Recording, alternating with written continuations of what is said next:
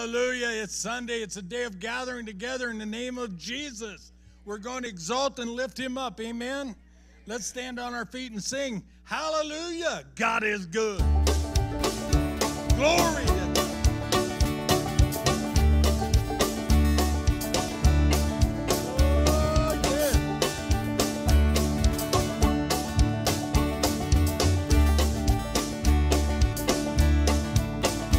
Let the people of the Lord stand and sing this song. Glory to God, hallelujah. We'll shout it out loud, let faith stand strong.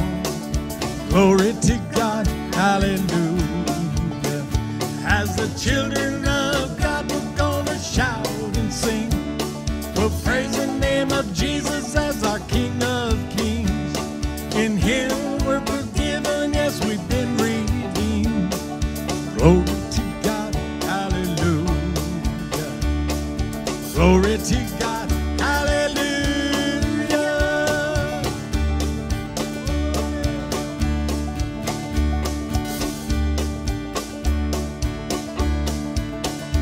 Well, through his blood we're saved by grace. Glory to God, hallelujah. We live in love, yes, we walk by faith. Glory to God, hallelujah. As the children of God, we're gonna shout and sing. We'll praise the name of Jesus as the King of Kings. In him we're forgiven, yes, we've been redeemed. Glory to God, hallelujah. Glory to God, hallelujah. Oh, yeah.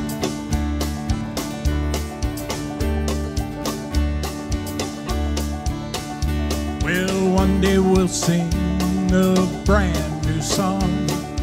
Glory to God, hallelujah. Forever we'll worship around his throne. Glory to God, hallelujah. As the children of God, we're gonna shout and sing. We'll praise the name of Jesus as our King of Kings. In him we're forgiven, yes, we've been redeemed. Glory to God, hallelujah. Glory to God, hallelujah. Glory, hallelujah. Glory to God, amen. Glory, hallelujah. Glory to God, amen. As the children of God, we're gonna shout and sing. We'll praise the name of Jesus as the King of Kings. In him we're forgiven and we've been redeemed. Shout glory to God, hallelujah. Glory to God, hallelujah. As the children of God, we're gonna shout and sing. We'll praise the name of Jesus as our King of Kings. In him we're forgiven, yes, we've been redeemed. Glory to God, hallelujah. Glory to God, hallelujah. Glory to God, hallelujah. Glory to God, hallelujah.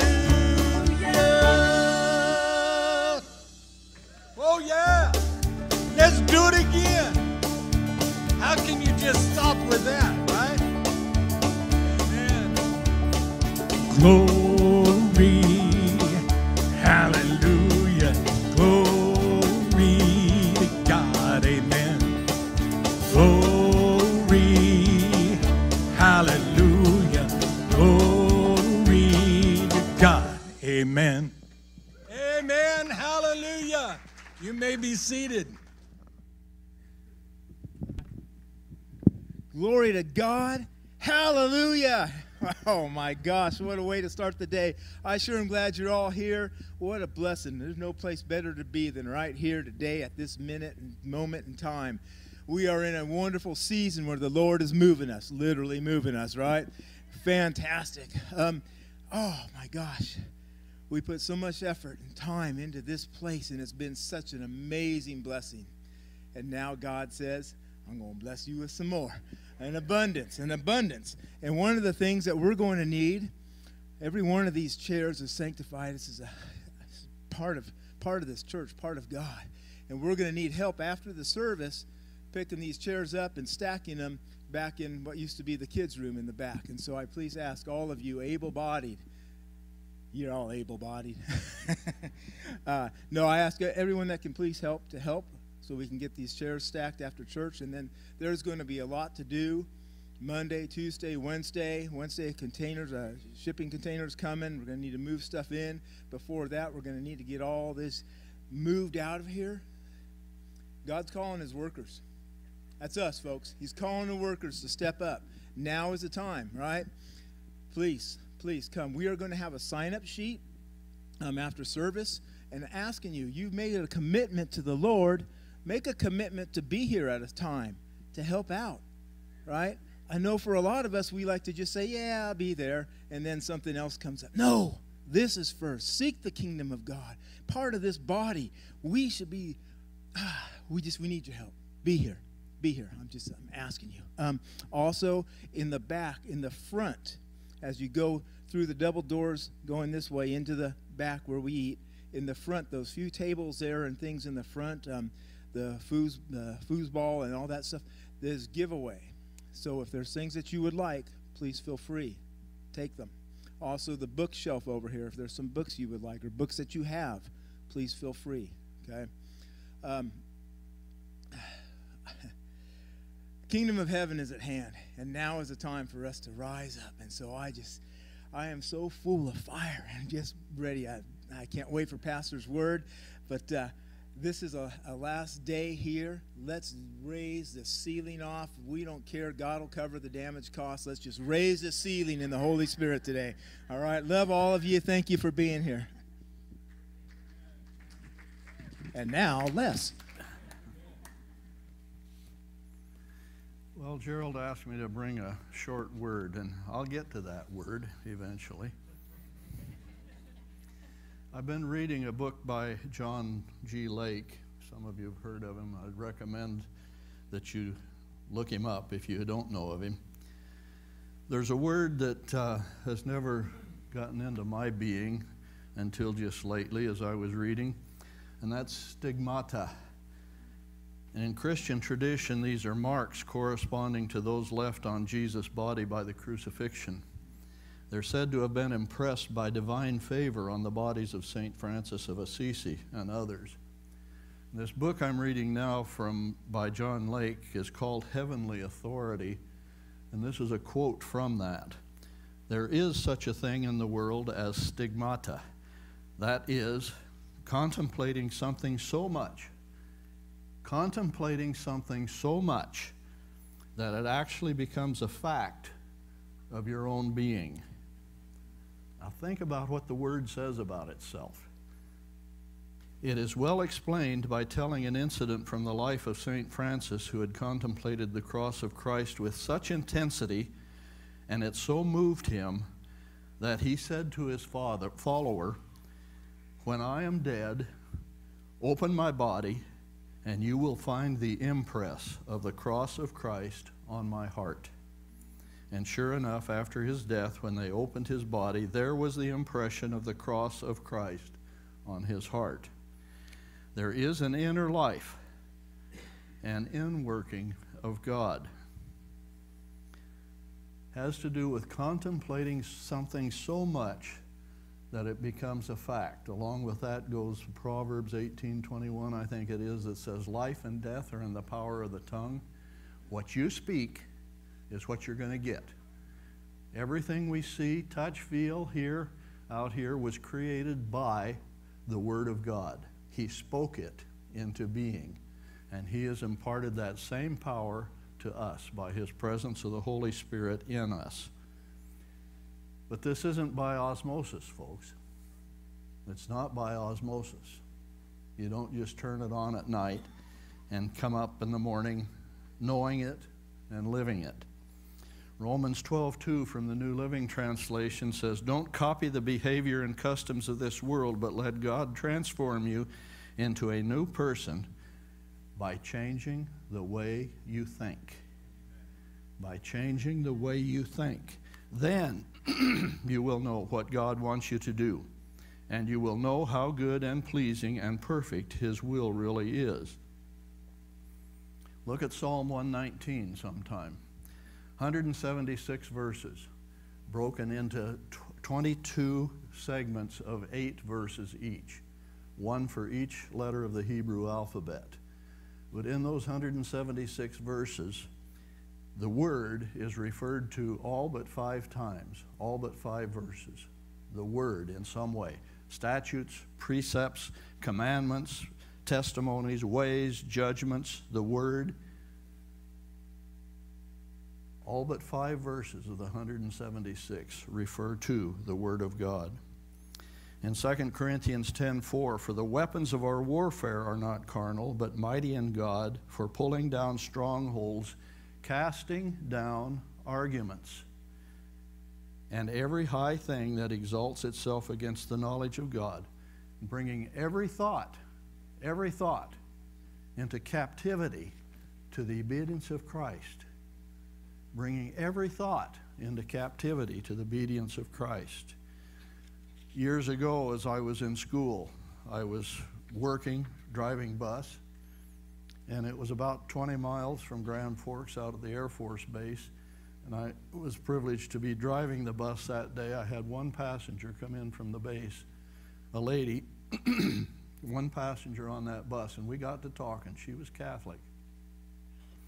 And everything I said to her in arguing or trying to explain against something of the Catholic faith, she had an answer for, until I quoted the word, until I quoted the fact that God tore that veil in two from top to bottom, something a team of horses couldn't do. He tore it in two from top to bottom, indicating that we have direct access to God through the Holy Spirit. We don't have to go to or through anybody. And it was quiet from there on into to town. That's all there was.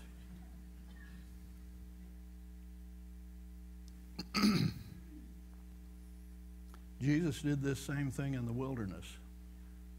3 times Satan came against him with the word. It was a part of the word. It wasn't the whole thing. And Jesus countered with the word, with a rhema word. Excuse me. We've talked about rhema many times here. Rhema is that rifle shot thing. It's specific. It's to the point. It's for something now today. Logos, in the beginning was the Logos, and the Logos was with God. The Logos was God. That's the whole bit. That's everything that you get here. But the rhema word, contrast to the Logos, Logos, I say, is a shotgun.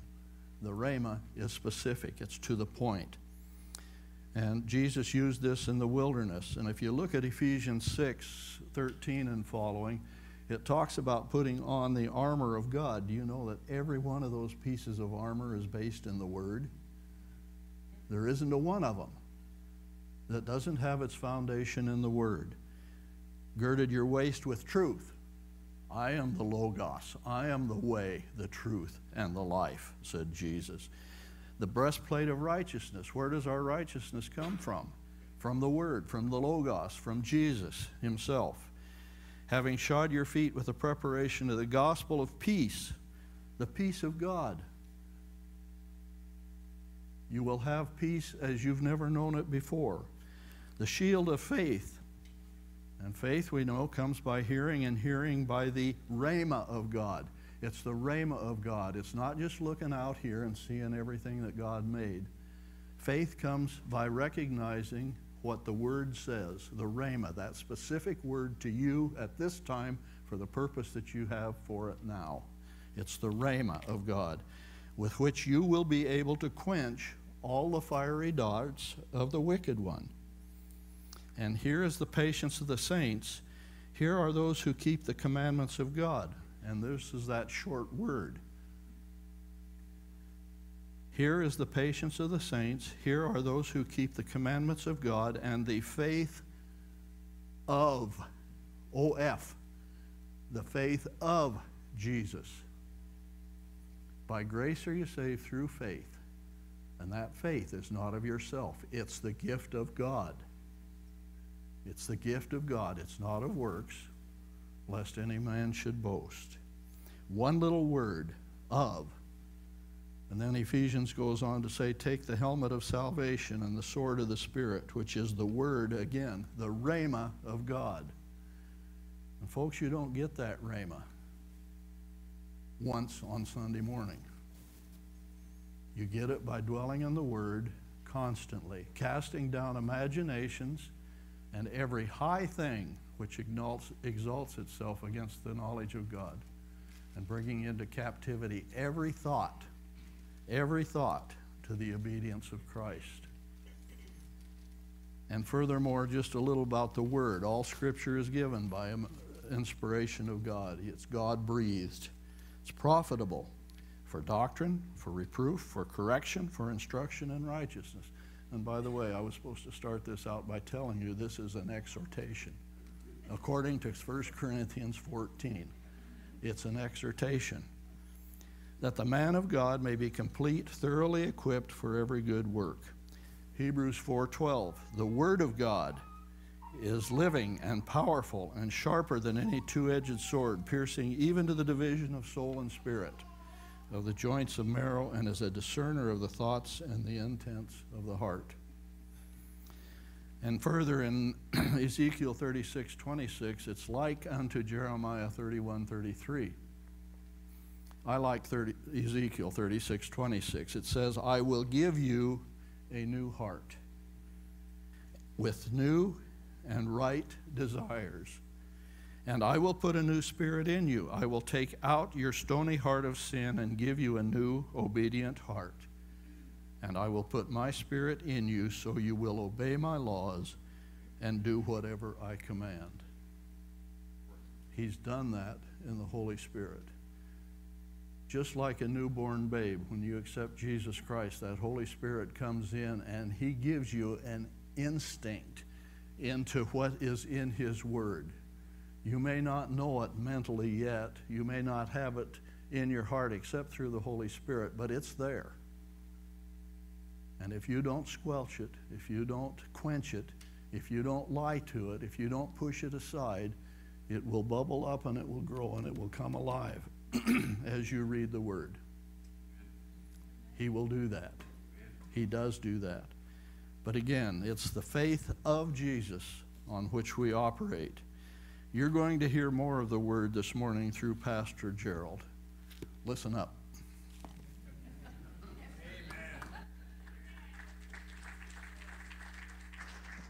Oh, hallelujah. Amen, amen, amen. That's for sure. You're definitely going to hear some more Word. And that's all I got is lots of Word. Let's pray. Father, thank you for this beautiful day. This day of gathering together at the feet of Jesus, at your throne of grace. Father, where your mercy just flows out in an abundance. Father, because of your great love for mankind, because of your great love for your creation. And all of this that Jesus did was so that mankind, your creation, your love of man, so that man that was lost could come back to the favor of God, come back in and just reside with you and have fellowship with you. That is your heart's desire. And Father, I just pray today that's our heart desire as well, to always be in your presence, always seeking your essence, to know that you are there. If you come to a stop, I want to bump into you. Yes. That's how close I want to be with you every day of my life until that precious moment when you tell your son to go bring your children home. And Father, we know that those days are rapidly approaching. So as the word is spoken today, Father, I pray there will be ears that will be wise to listen and listen closely, because the trumpet sound is coming. Father, we bless you and we thank you for this great time of gathering in the precious name of Jesus. It's in his name we pray. Amen and amen. All right, let's stand and sing, shall we? Oh, yeah.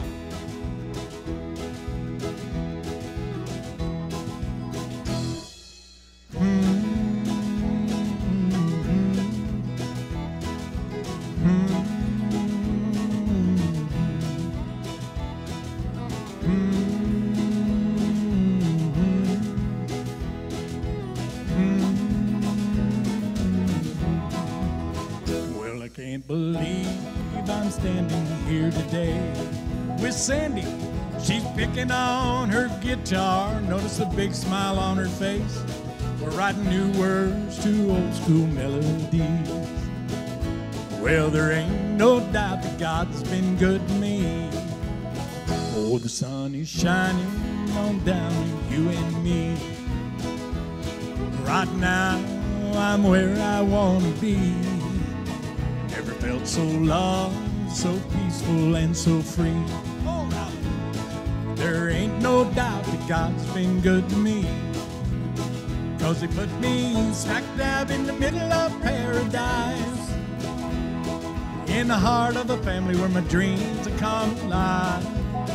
Everything I have and everything I need, just another reminder God's been good to me.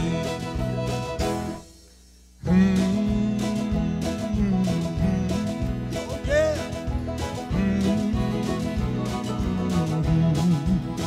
This broken road's been long, sometimes I lost my way.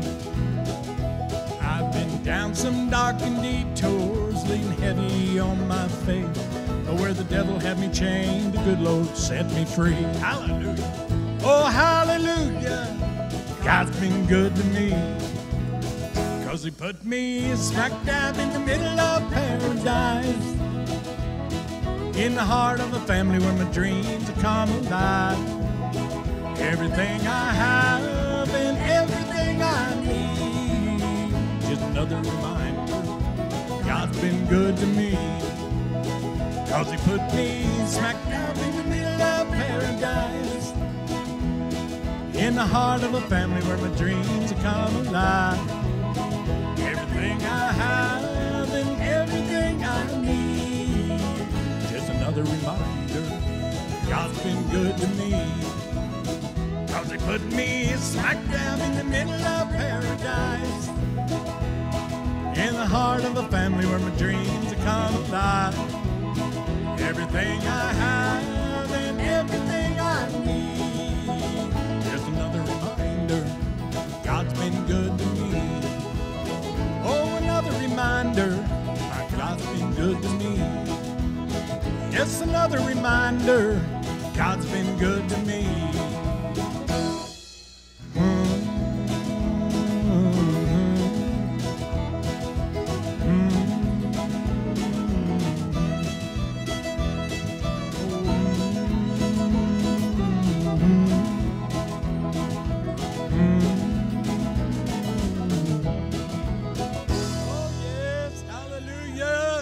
Thank you, Lord.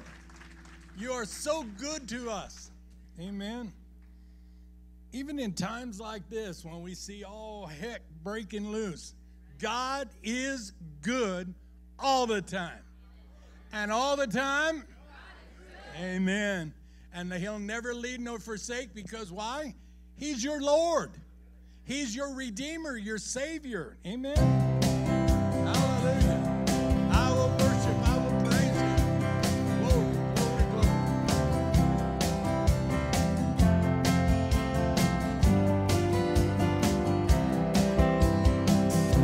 I will exalt you, Lord, and lift you up. Magnify your holy name.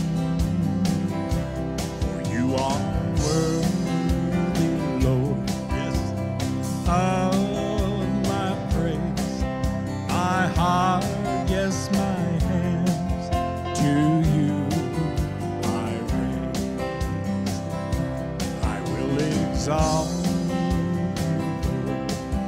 and lift you up, magnify your holy name.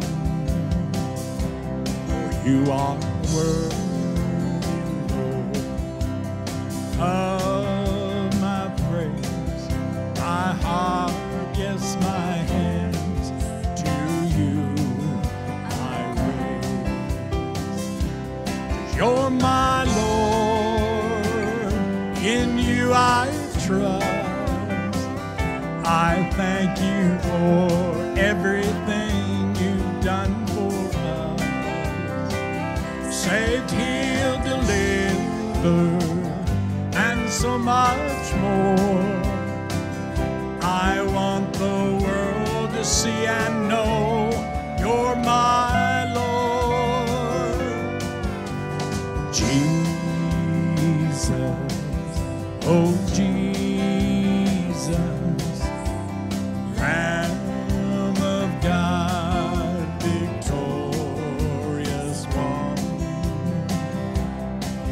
Your kingdom come, your will be done on earth as it is in heaven.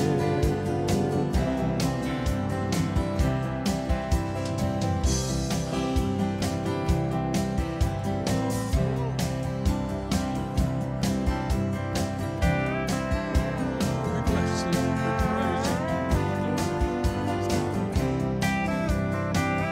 Yes, you're my Lord, in you I trust. I thank you for everything you've done for us. Saved, healed, delivered, and so much more. I want the world to see and know you're my Lord. I will exalt you, Lord. Yes, lift you up. I'll magnify your holy name. For you are worthy, Lord, of my praise, my heart, yes, my hands to you I raise. For you are worthy, Lord, of my praise, my heart, yes, my hands to you I raise. For you are worthy, Lord, of our praise, our hearts, yes, our hands to you we raise. Hallelujah. Give him a hand clap of glory. He is worthy of all our praise. You may be seated. I'm going to do something a little bit different this morning. I can do that. Not only am I the worship leader, I'm the pastor. Let's see here. I got this new song I want to sing for you. It's one you've probably heard on radio, but I thought it would be a great song. And Sharon has a special coming up right behind mine that speaks of God's joy.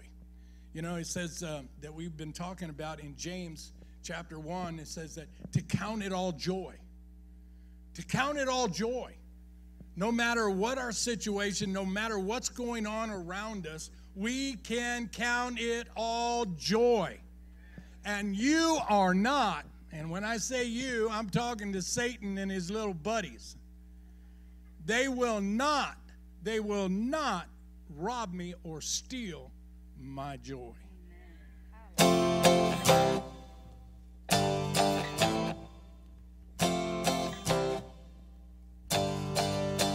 There's revival, and it's spreading like a wildfire. Come on, Gerald, get it right. I had no problem at practice. I guess I've been talking too much. There's a wild ride. Okay, let's do it. Get up higher. There you go.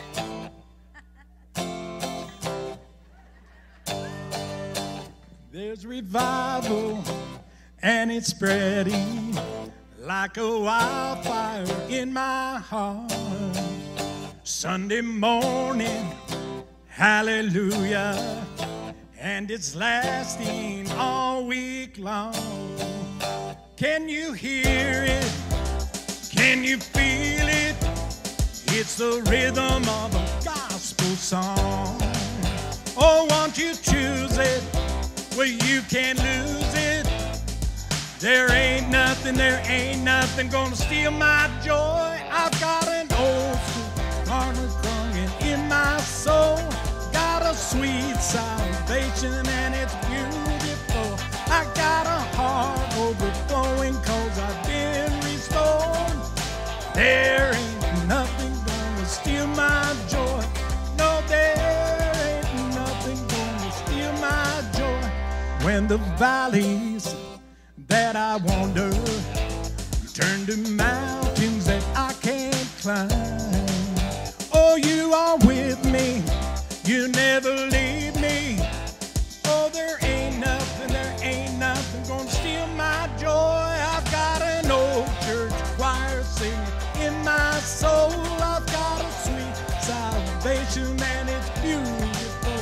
I got a heart overflowing 'cause I've been restored. There ain't nothing gonna steal my joy. No, there ain't nothing gonna steal my joy. Oh, oh, oh, oh, oh, oh, oh. Clap your hands and stomp your feet till you feel that gospel beat. It's all you'll ever need, all you'll ever need. Clap your hands and stomp your feet till you feel that gospel beat. It's all you'll ever need, all you'll ever need. I got an old church choir singing in my soul. I've got a sweet salvation and it's beautiful. I got an old church choir singing in my soul. I've got a sweet salvation and it's beautiful. I got a heart overflowing 'cause I've been restored. There ain't nothing gonna steal my joy. No, there ain't nothing gonna steal my joy. No, there ain't nothing gonna steal my joy. Yeah. Amen. Amen. There ain't nothing. The only time he can steal your joy is if you let him. Amen. Well, you know, many of you have been praying over my wife and some of the things, and we have other people. Pastor Debbie and Sharon is out, and I mean, there's people that are being under attack, and I am rebuking this in the name of Jesus, because there is such a joy that is going through this body right now because of the understanding that God is doing a new thing. I am really, really, and I hope you are along with me, I am really excited about this move. I love this place. There was a lot of good, strong, foundational beginnings in this place. But I'm looking forward to see what God has next. I got to share this, and I'll share a little bit of it later on. I had a vision this morning, and I'm going to share something with you. Gather up a bunch of blankets and start storing them up, because God gave me a vision that we have 120 chairs up there, plus what chairs we'll bring with us. But he told me, he says, you better pack up a bunch of blankets. And then he gave me a vision of over 1,000 people laying on the floor. Hallelujah. Not sitting in chairs, laying on the floor and worshiping God, because they need joy. They need peace. They need understanding of what's going on in times such as this. And they're lost. They're in panic. Don't let them rob your joy. And there again, be a joyful noise for the Lord in everything we do. Okay, Sharon, I'm looking forward to this.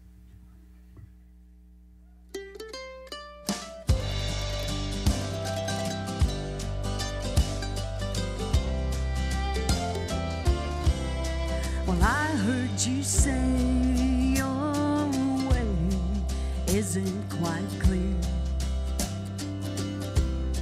and it gets hard at times to persevere.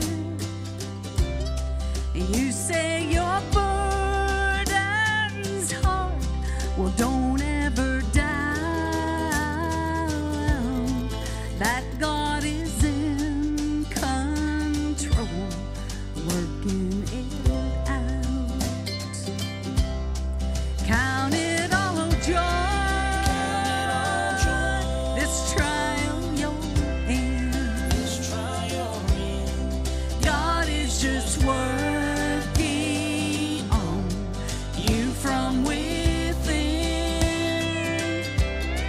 He's letting patience have its perfect work in you to make you more like Him when it is through. I love this next verse. He'll never allow more on you than you can bear. But we just got to run to Him and have faith.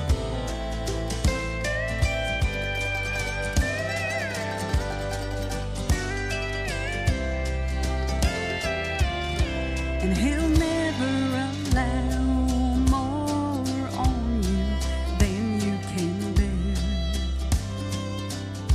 Just run to the throne of grace and cast all your cares. He wants His image formed inside of you. Remember, your faith in Him will carry you through. Count it all joy, this trial you're in. God is just working on you from within. He's letting patience have its perfect work in you to make you more like Him when it is through. Count it all joy, this trial you're in. God is just working on you from within. He's letting patience have its perfect work in you to make you more like Him when it is through. Oh, you will be more like Him when it is through.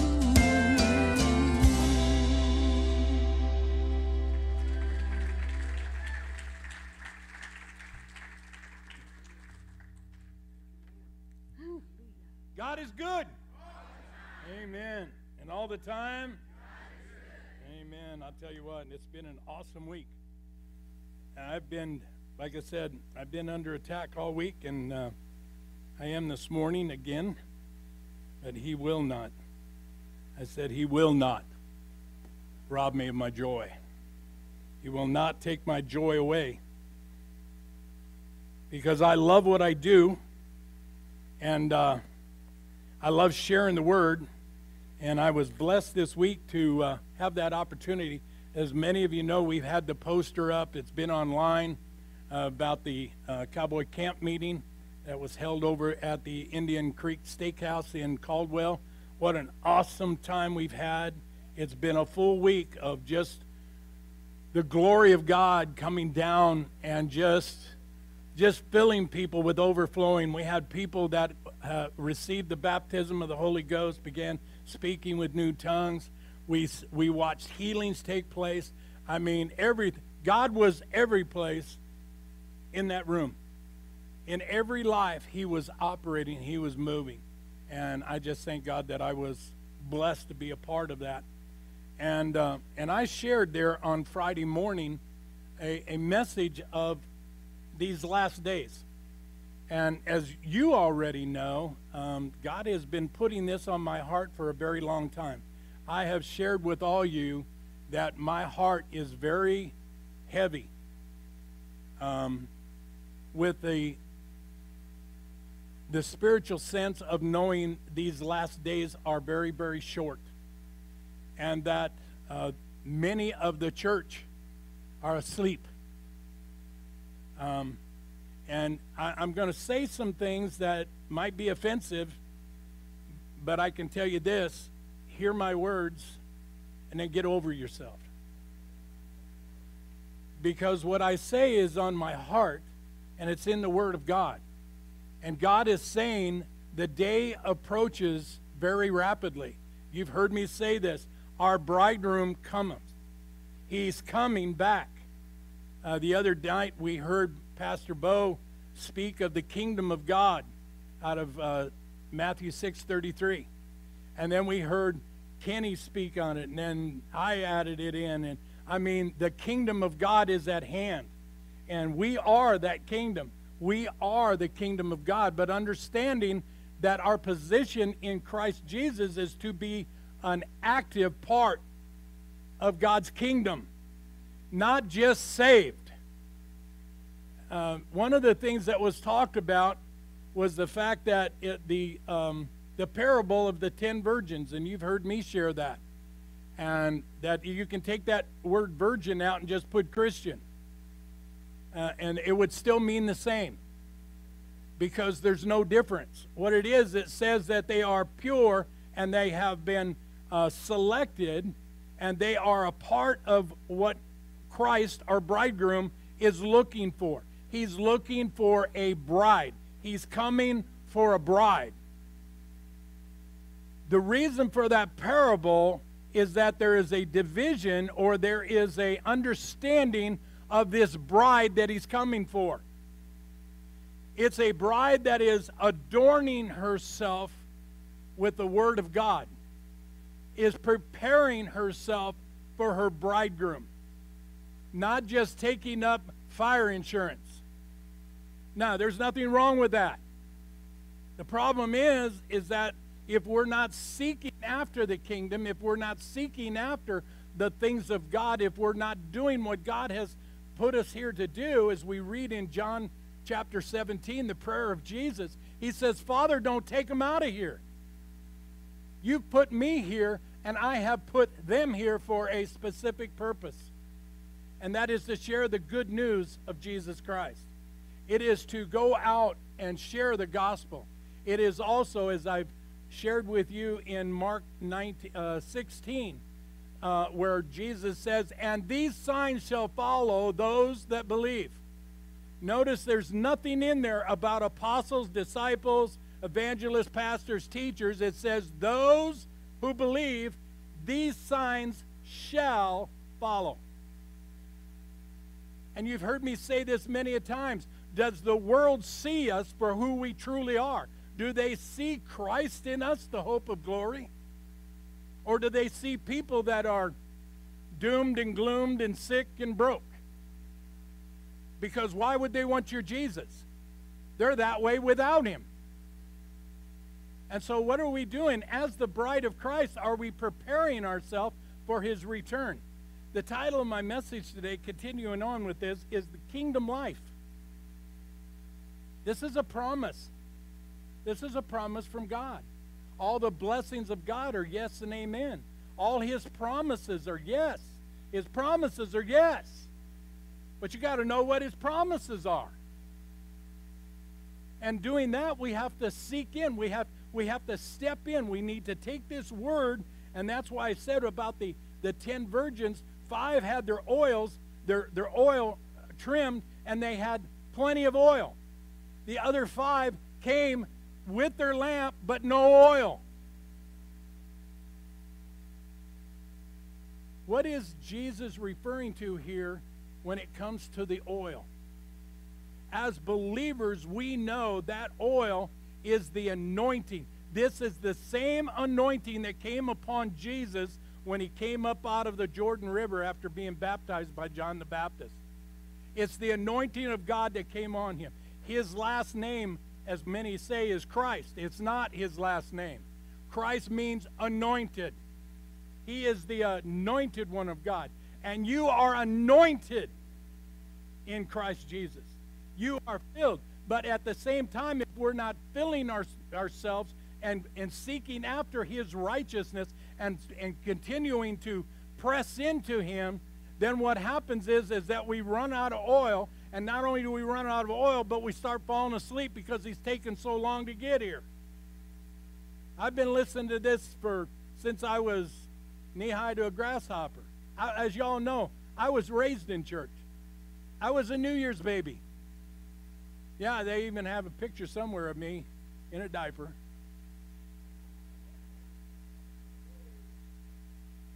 With a ribbon over here that says, Happy New Year, baby. Because I was the first baby born on New Year's, so praise God. So I've been around for a long time.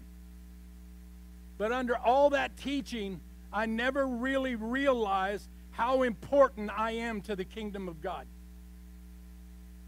I was born again. I was saved. I had salvation. I accepted Jesus Christ as my Lord and Savior at the age of 10 years old. I was baptized. I have a certificate. But that certificate doesn't mean anything if I'm not living the life that he's called me to live. If I'm not seeking after the kingdom, seeking after what I'm here for a purpose, and that's to worship God. I'm here for a purpose, and that is to take the promises of God, live them and put them into my life and live them, and then share them with the world so they can see Christ in me. We have a lot of people out there right now that are hurting. We have a lot of people in this church that are hurting. And yet it says, as I mentioned earlier, Jesus said, and these signs shall follow those who believe. Oh, any believers in here? Well, let's see the signs. Let's see the signs of your faith in the resurrection of Jesus Christ, the power of his resurrection. He said, and these things you shall do, and greater things, because I go to be with the Father. Look with me at Hebrews chapter 10.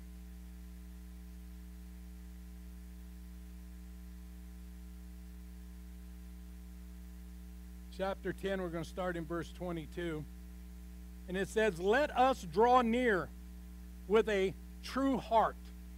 Did you get it? You know me when it comes to words.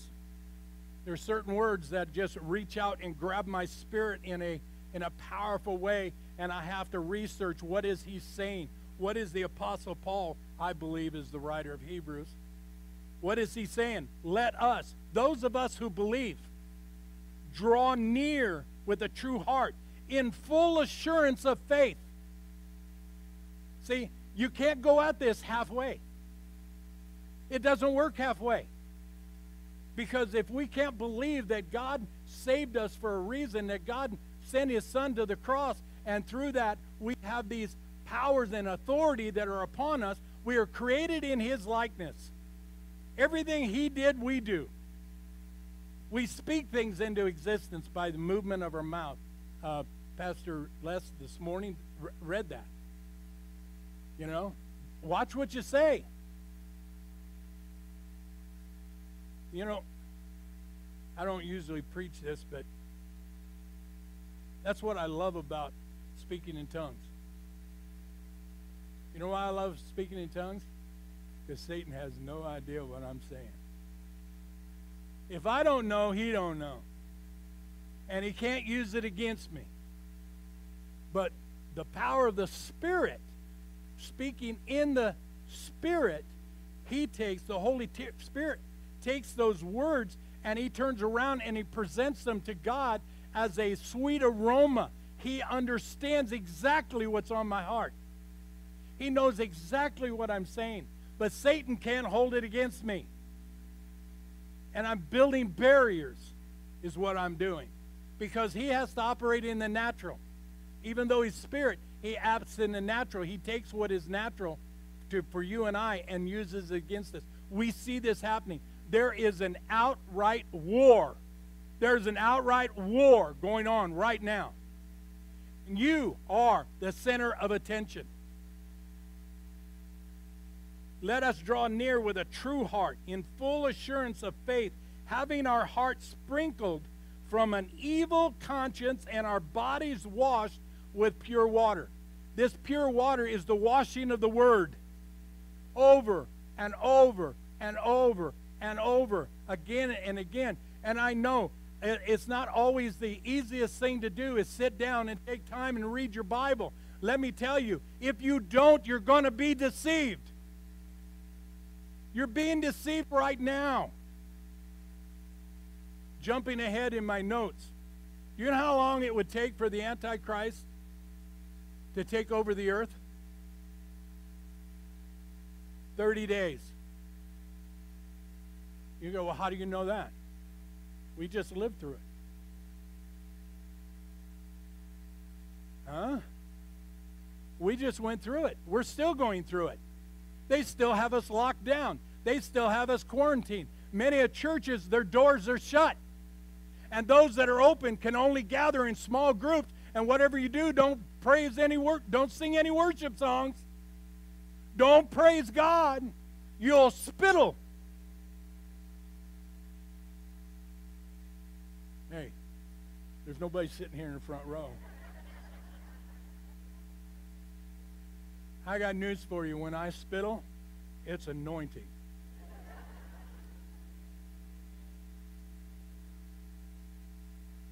Amen.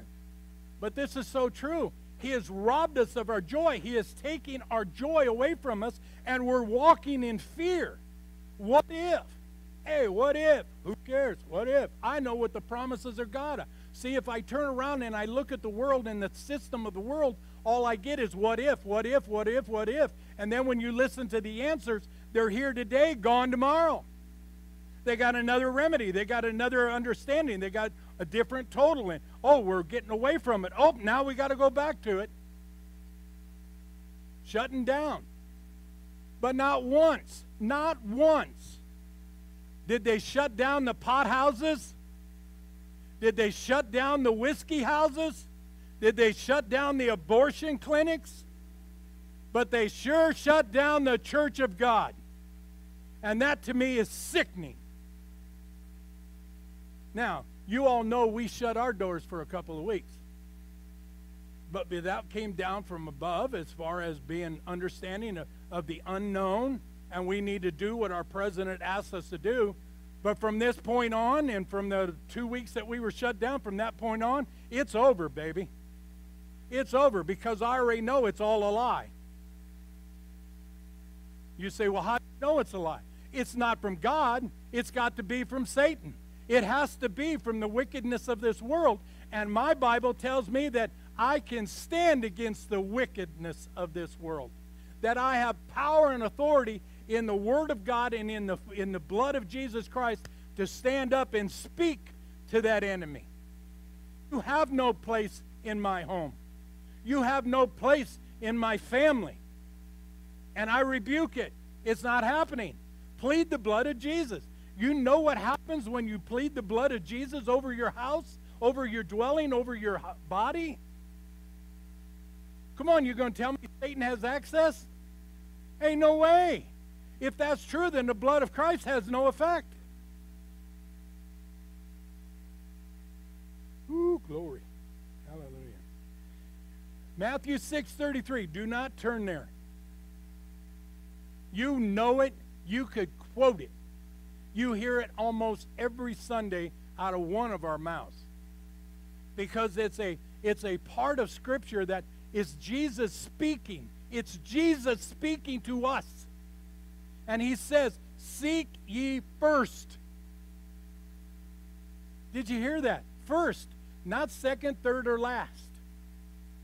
You've heard me share this before, and I shared it on Friday when I was speaking to the group.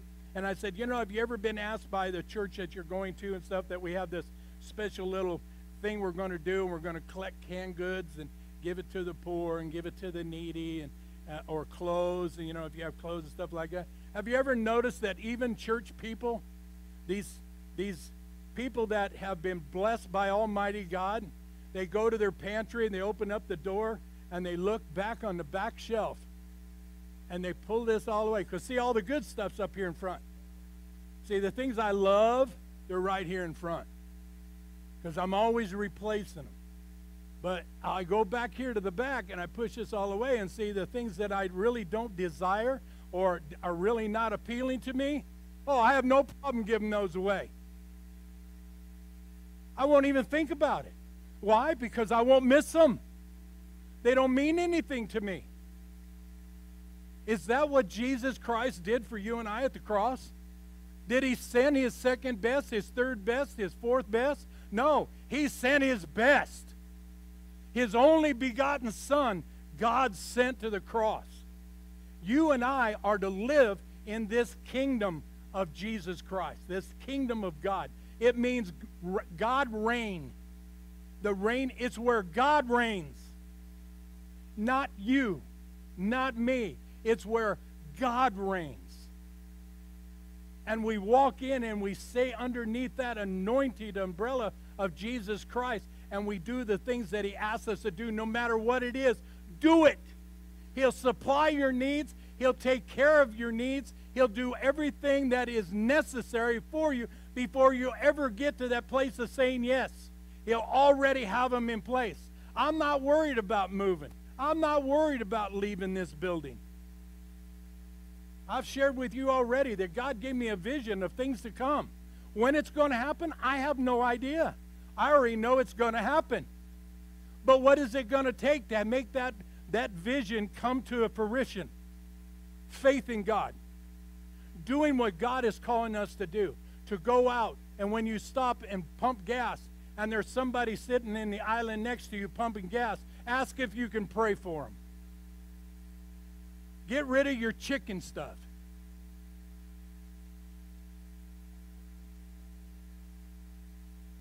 Start being the people of God, called to be a bride of Christ, the one he's coming after, the one that anoints herself with the Word of God, that washing themselves daily with the Word of God, and then takes that Word of God and doesn't hoard it, doesn't hold on to it, goes out and shares it with the world, with everybody.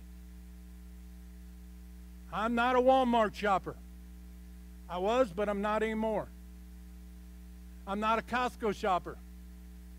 But whatever store I go in, I have made a commitment to God Almighty that I will open my mouth and ask that person in line next to me, do they need prayer? Do you know Jesus Christ as Lord and Savior? We're going through tough times in this world, and you need a king. And I know the perfect one. He's not a mute. He's not an idol that is mute, that can't speak. His name's not Buddha. Buddha doesn't speak. His name is not Muhammad, who doesn't also speak. They're all mute. We have a God that speaks, and speaks through his people. Oh, man. Did you hear that? He speaks through us. Why he would want to, I don't know. He's all power. He's all knowing. He can do whatever he wants to do. But he chooses to work through us. What a privilege. Well, I don't know, I'm not as learned as you. Can I remind you of a man named Saul who became Paul? He claimed he wasn't learned, but I know he was learned in the law. But when it come to the knowledge of Jesus Christ, he spent time with Jesus. 3 years to be exact. And then he began his ministry. And the knowledge that he got out of being in the presence of Jesus Christ. And you have the same opportunity as I do or anybody else to spend time with Jesus. But we choose to be so stuck up in our world, in our everyday life. See, we need to understand that everything that we're going through, you ever bought a new truck or car? And you sit in that new car and you drive it home for the first time, and oh, it smells so good.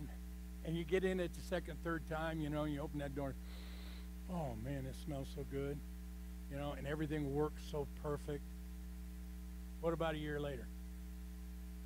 Huh? Is the smell as good as it was the first day you got in it? Why? Because it's all falling apart.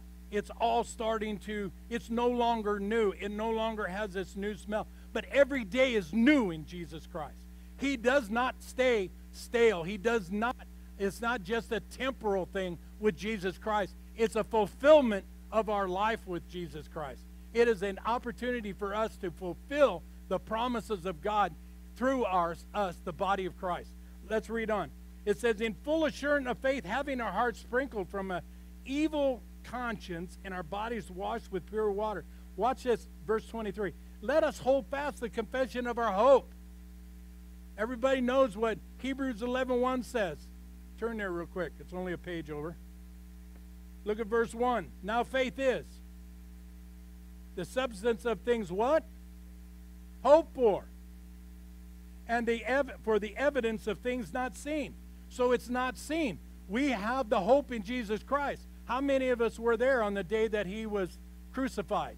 How many of us were there on the day that he rose up out of the grave? Well, how do you know he did? Huh? By faith. I had an encounter with God, with the Spirit of God, and I realized I needed a Savior, and Jesus was him. And what he did for me, that he suffered and died for me. I think it was Les that was talking this morning about the scars. For those that were at Melody's thing last night, she's had several encounters of going to heaven and actually walking with Jesus.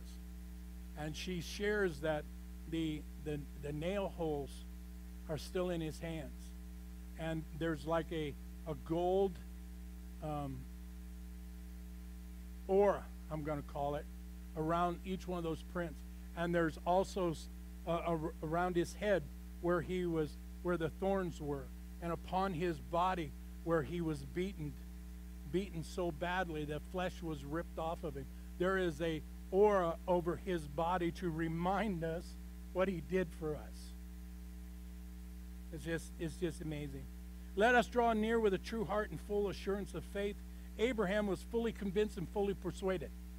This is something that I always talk about when it comes to Abraham, and I don't want to ever make it that Abraham is my idol, but at the same time, what I recognize about Abraham is Abraham did not have the Spirit of God living in him. We do. And yet, here's this man, Abraham, who's walking with God. He had a personal relationship with God. I believe he is one of those that if God stopped all of a sudden, he'd bump into him. That's what I want to be. I want to be that kind of man, so close to God, if all of a sudden he stops, I'm going to bump into him. Because I'm following him that close. But this man, Abraham, it was by faith, because he had an encounter with God. He had a personal relationship with God. He walked with God, just as Adam did in the garden. He walked with God in the cool of the day. That's the relationship that God intended for you and I to have from the very beginning of time. To walk with God on a daily basis in the cool of the evening, in the cool of the morning. Anytime we want to, he is there, and we walk and we abide with him, and we stand in his presence.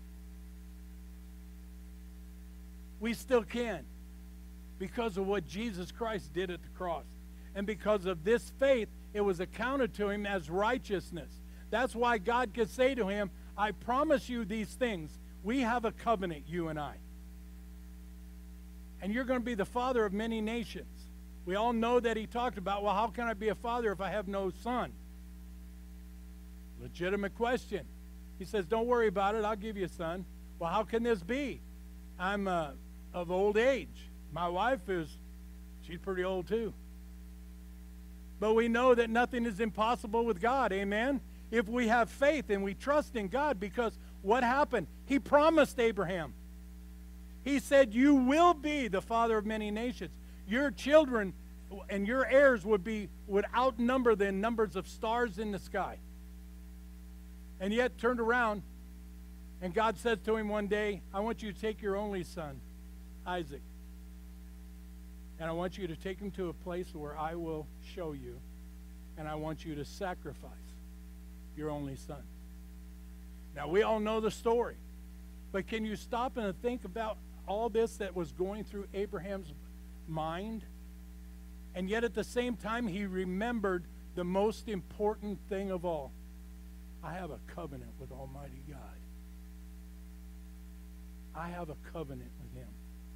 And my God will complete everything he said and everything he promised. So he had no problem taking his son and going to that hill and putting up the sacrifice and everything, and ready to drive the knife down.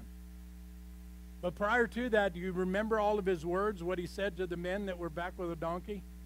Just hang out here, guys. We'll be back. Huh? And then he said to his son said, well, I see the altar, I see the fire, I see all this, but I don't see the sacrifice.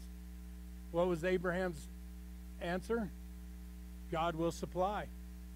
Why? It's called faith. I have a covenant with Almighty God. You and I have an even better covenant with Almighty God. We have a covenant through his sacrificed son. His only begotten son is the one sacrificed so that you and I could have eternal life, that you and I could have a relationship with Almighty God. Let's talk this morning about that veil. There was a veil that separated man. You remember back in the garden when Adam and Eve walked with God, but after they sinned, what happened? They went and hid themselves. Why? Because they were naked. And God said to them, who told you you were naked? I asked God that one night, how did they know? Because his Shekinah glory left them.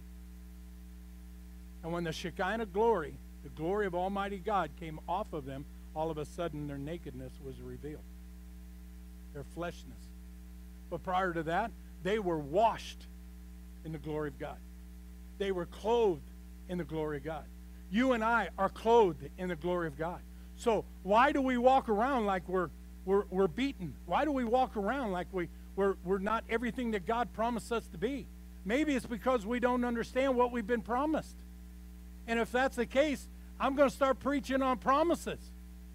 I want you to know that that God has a promise for each and every one of us. And God will fulfill his promise.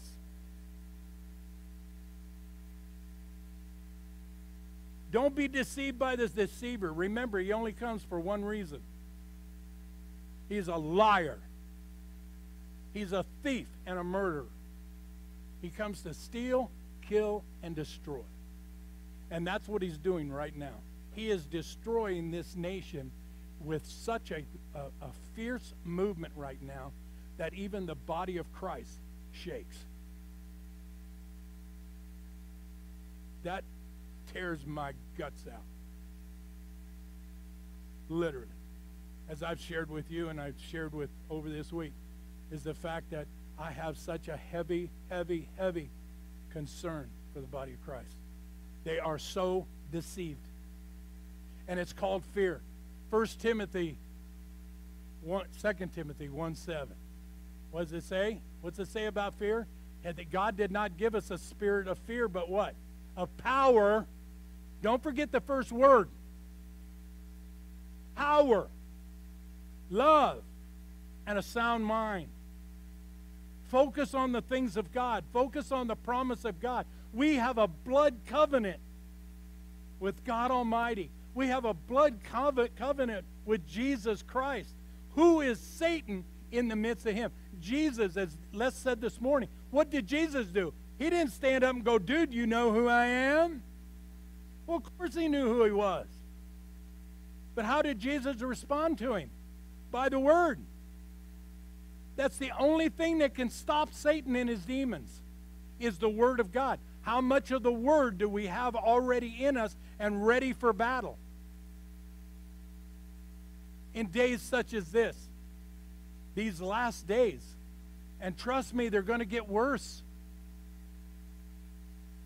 He did not leave us here to walk in fear or in lack. A very important word that the church needs to understand, that we have no lack, because his promises are true. And he is our provider. He provides all our needs according to his riches and glory. Hebrews 10, well, I already read 3. Oh, here's one that goes right along it. We are not, it says there, hold fast, at verse 23. Let us hold fast the confession of our hope, all right? For he has promised, he who has promised is faithful, no matter what we see or hear in the natural world. No matter what you see going on. We are not to be moved. How many of us, be honest with yourself, don't raise your hand, don't speak out.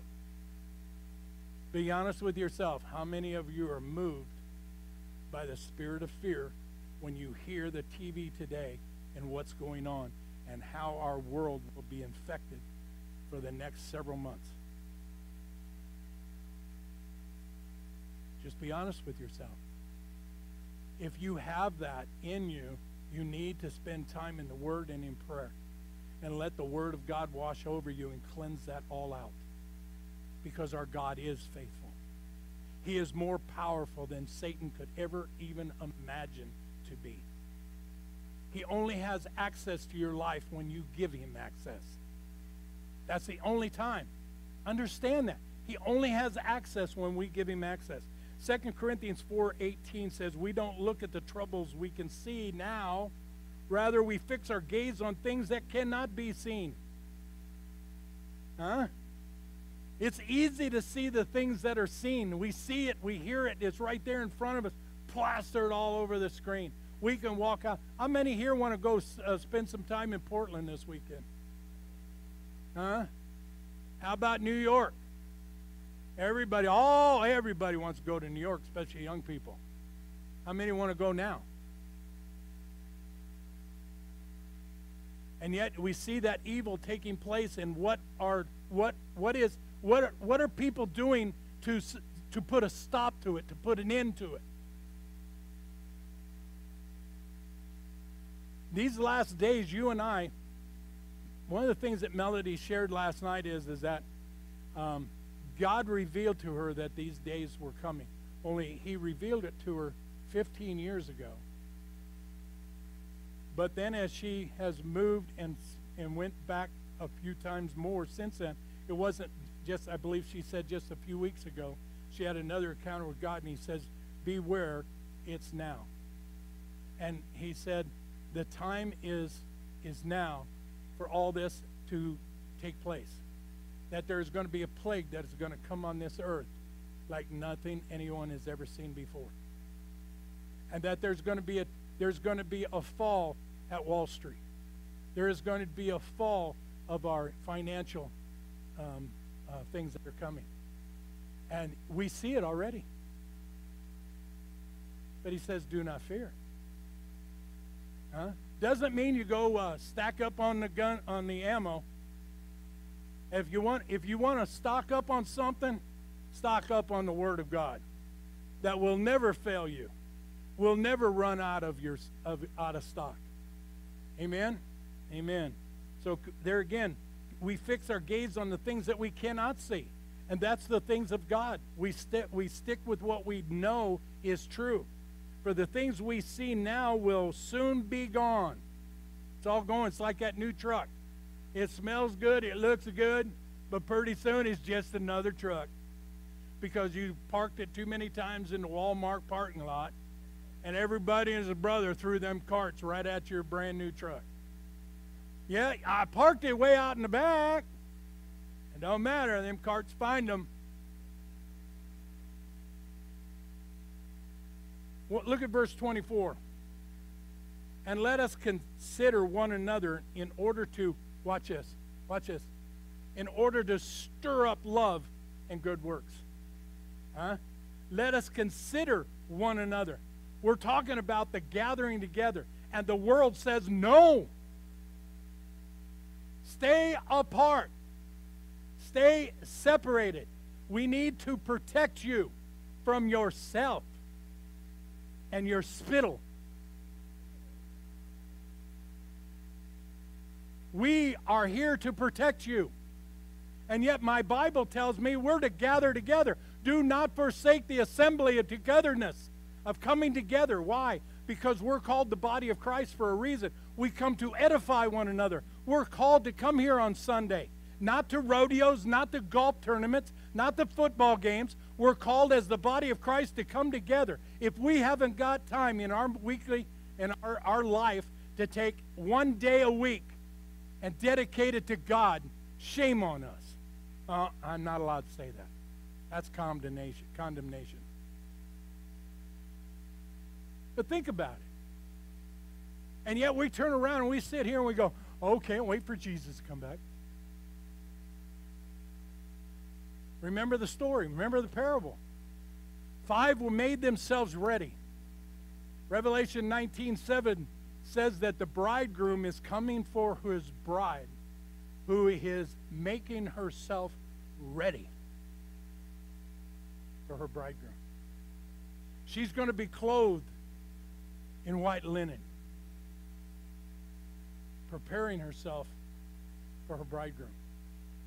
5 are preparing, are making themselves ready, day in, day out, doing the works of Christ, doing the thing. My bridegroom come. I want to, when Jesus comes, how will he find me? Will I be asleep? Or will I be preparing myself for his return?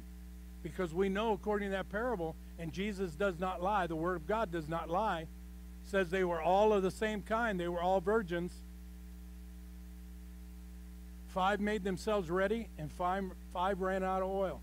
They fell asleep. And then they heard the news that the bridegroom comes, and they go to the other virgins or Christians, and they say, hey, give us some of your oil so we'll have some. And they said no. Wisely, they said, no, you're on your own. What if he tarries a little longer? I have prepared for this moment. You go buy. And off they went. And guess what happened while they were off buying oil? Doesn't matter what time, the day or night. When Jesus comes, when the Father says come, he's coming. Are we ready for his coming? Because he's coming for a church, a bride. And I hate to tell you this, we may not all qualify because we're worried about what's going on in the world. We're worried about other things. We don't have enough time. I told you I was going to be bold. We don't have time for God. But I got my fire insurance. My name is written in the Lamb's Book of Life. And you know what? I'm going to tell you, those other 5 that were asleep and ran out of oil, yes, their names are written in the Lamb's Book of Life. But when the bridegroom showed up, he took the 5 that had prepared themselves for him, and he went inside and he closed the door. Because there was a bridal time, a marriage of the Lamb. The marriage feast of the Lamb was about to take place. And it was taking place with those who had prepared themselves for his return. Now, here's the goodness of our God. You're not cut off. This is the goodness of our God. See, when you look at the things of this world, they'll just flat cut you off. You're out of here. You're of no use to us. What was it Hillary called us? Deplorables. Yeah, that's a good one too. Yeah. Well, what does God say? No, you're so important to me. And yes, you did accept my son, but you did not do what you were required to do. but you got a second chance. And we all know the mishaps of that, missing that call. It's called the tribulation. And am I trying to scare you? No. But I am trying to warn you. When I see what is going on in the church today here in America, when we watch across the world itself and watch Christians being martyred, being killed, beheaded for their faith in Jesus Christ, and we walk around like pumpkin pie and whipped cream. The Bible tells us there's a time of suffering. God, in fact, let me show you some stuff here. Go to 2 Timothy.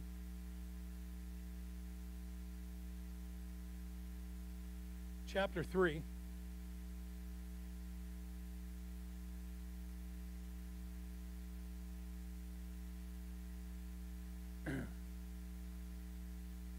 You're going to find out throughout the writings of Paul here to brother Timothy, who was a young minister, that he is going to explain to Timothy that there is a time, being a pastor and being called by God to minister to people and everything, it's not always joyful. There are hard times with this job. And as Paul is going to explain to Timothy, there is also a call on you to suffer. Oh man, we don't want to do that. We're Americans. We live in the land of the free. And we don't have to make those kind of sacrifices. I mean, Jesus made the final sacrifice. I don't have to sacrifice. Look at verse 1 of chapter 3 of 2 Timothy. It says, But know this, that in the last day perilous times will come. For men, now remember, Paul plus all the apostles totally 100% believed that Jesus was coming back in their day. If you read their writings, if you listen to their letters, they believed he was coming back, especially Paul. Watch this. Know this, that in these last days perilous times will, not might, it will come. For men will be lovers of themselves, lovers of money, boasters, proud, blasphemers, disobedient to parents, unthankful, unholy, unloving, unforgiving, slanderers, without self-control. Watch this last part here. Tell me if any of you have seen any of this happen. Brutal, despisers of good. Huh? Oh, not here in America. What's wrong with these idiots? This is what the Word of God says. And this was written by Paul by the inspiration of the Holy Spirit to his follower Timothy. And he's telling that this is coming. Where was I? Brutal, despisers of good, traitors, headstrong, haughty, lovers of pleasure rather than lovers of God, having a form, watch this now, having a form of godliness but denying its power. And from such people, turn away. How do you know? How do you know just because they wear a black mask? Well, guess what? Nowadays, everybody's wearing a mask. I'm sure glad I don't work in a grocery store. Especially in the state of Idaho, everybody packs. So it's nothing to see somebody come in with a gun on their side, but we normally don't see people with masks. If we see somebody with a mask, what is he? A robber. But now, they all wear masks. Of course, I love it when I watch them driving down the road in their own car. I'm going, really, God? Who are being persecuted and killed for their faith in Jesus Christ. This is happening around our world. And it's going to happen here. Are you prepared? Or will it be a time of, well, you know, God, you didn't tell me I was going to have to go through this. So how do I get out of it? I'll tell you how you get out of it. Don't abide by the law of God, by the word of God. Just do what sounds good, looks good, feels good, and see how many of you, oh man, I hate to do this. How many of you have watched one of the baseball games? I love baseball. And my wife and I turned on the Dodgers and the Giants game. We had it recorded. And unfortunately, it went to the beginning during the national anthem. And my stomach just crawled. But you know why they do it? To be with the in crowd. Money. See, they're advertisers that advertise or promote these players that spend millions of dollars on advertisement with this man's face on the picture. He better kneel.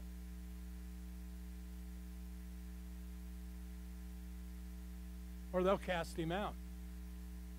That's what I'm saying to us. Are we going to kneel or are we going to stand?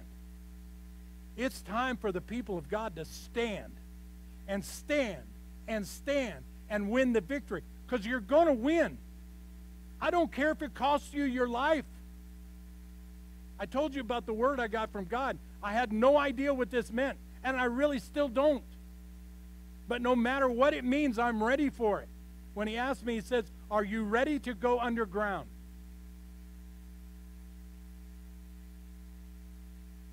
In America? Come on. Really? We can't have church no more? We can't gather together and worship God? That's just the beginning. This is what he was telling Timothy.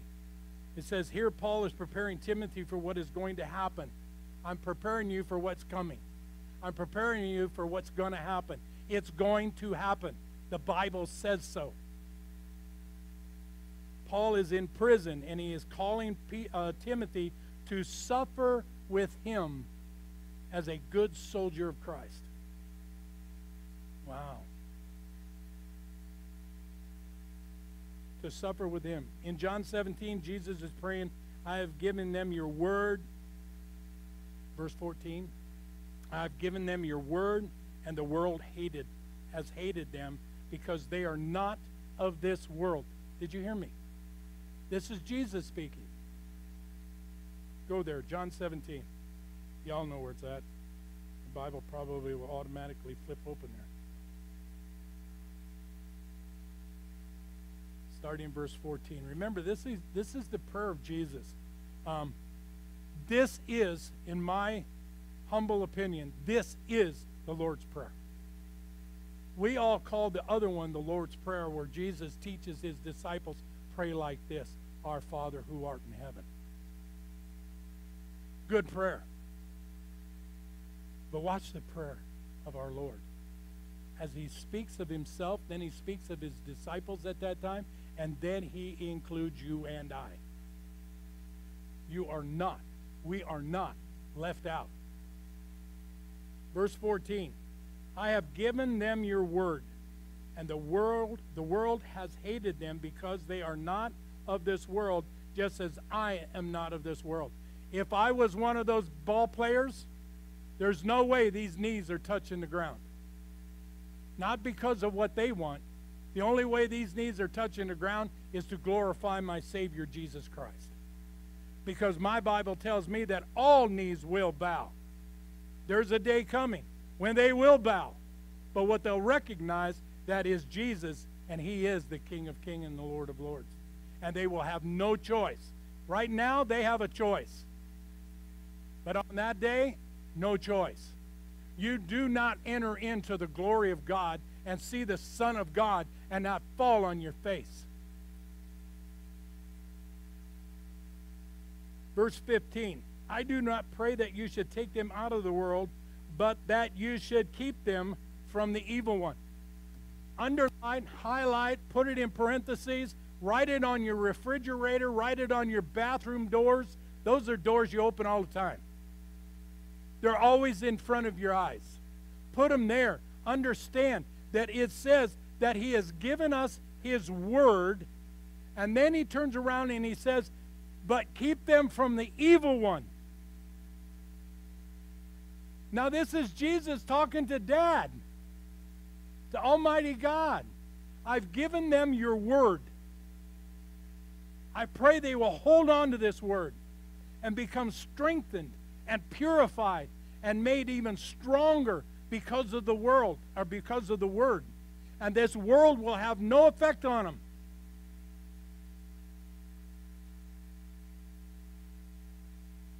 To keep them from the evil one, that they, not of the world, just as they are not of this world, just as I am not of the world. In other words, what Jesus is saying here, you are not common. You know what common is? Those guys that are bowing down to Black Lives Matter. And it has nothing to do with black people. It has nothing to do with slavery. It has to do with our nation as a nation founded on the principles of God. It's all about our nation founded on those godly principles, and they are going to destroy everything about it. They are going to wipe out our Constitution. Hang on to your guns, because they're coming.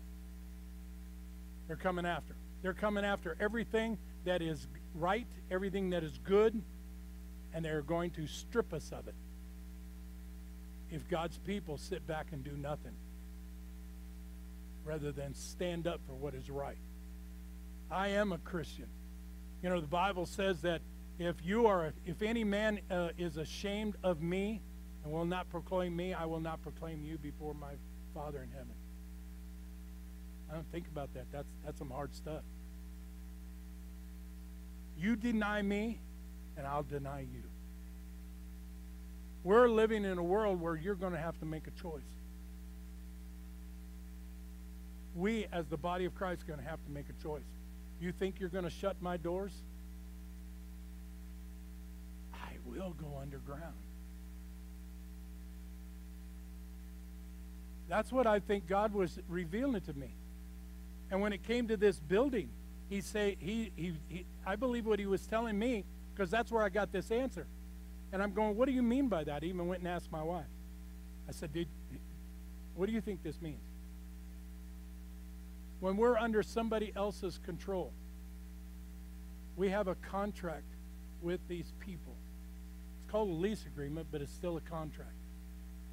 Okay? And they can force us to do certain things and not do certain things because of their position as owners. Or they could immediately give us 5 minutes to get the heck out of this building. I believe that's what God was revealing to me. Don't be under someone else's control.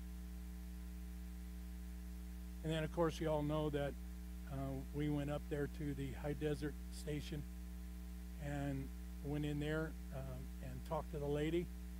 And she says, well, I get $2,800 a day for my facility. And right away I went, 4 days a month? Well, I'm almost back where I was at the other place. She says, but seeing as how you are a 501(c), I can write it off. So I won't charge you anything.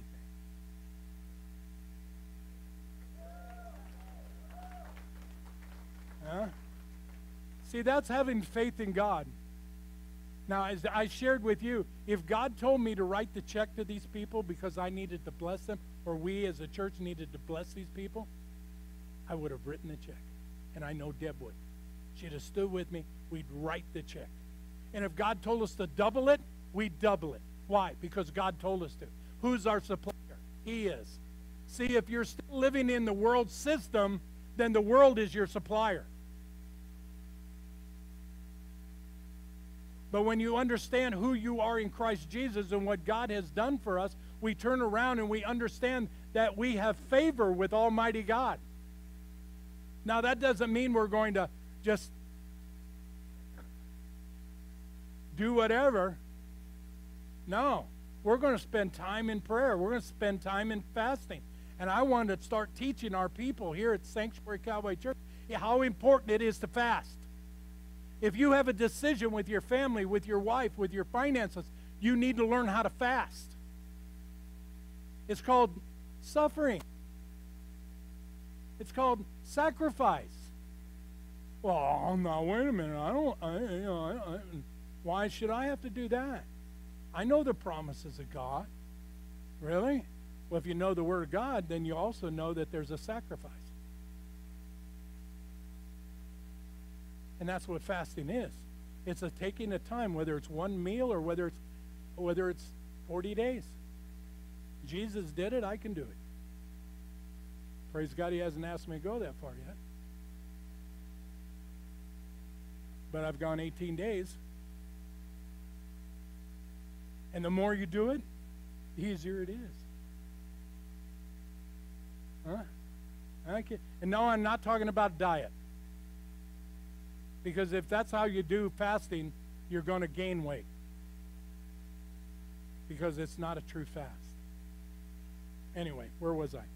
So you are not uncommon, not common. You are uncommon. You are not of this world, is what verse 16 says there. It then turned around to 17. Sanctify them by your truth,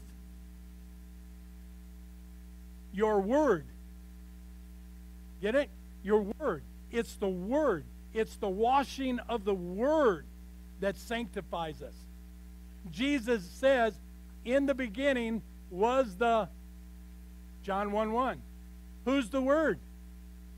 Jesus is. So we wash ourselves and we sanctify ourselves. This is part of what we do.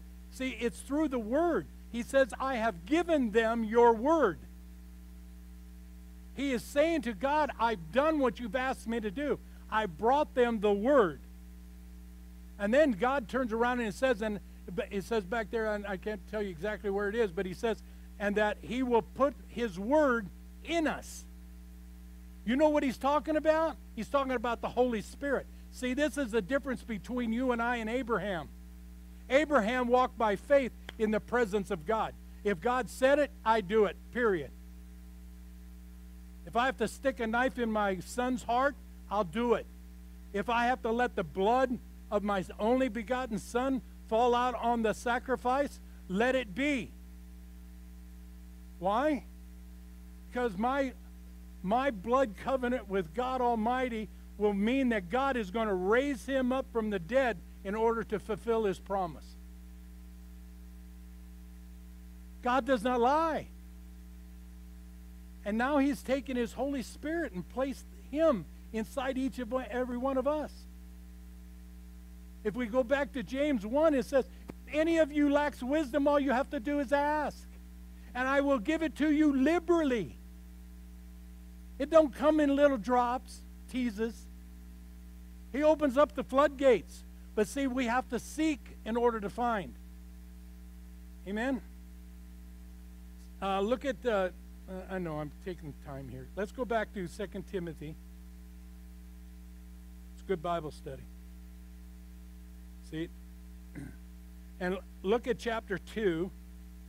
And I'm going to read verses 1 through 10. And I want just to show you here again. Remember, this is Apostle Paul talking to Timothy, preparing him for the field ministry that he's stepping into.